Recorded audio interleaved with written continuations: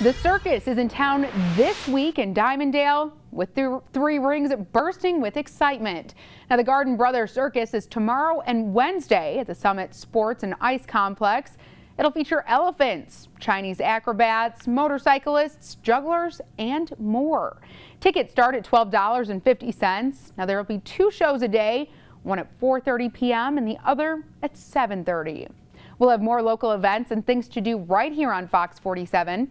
If you have an event you want to share, send us an email. That's to aroundtown@fox47news.com.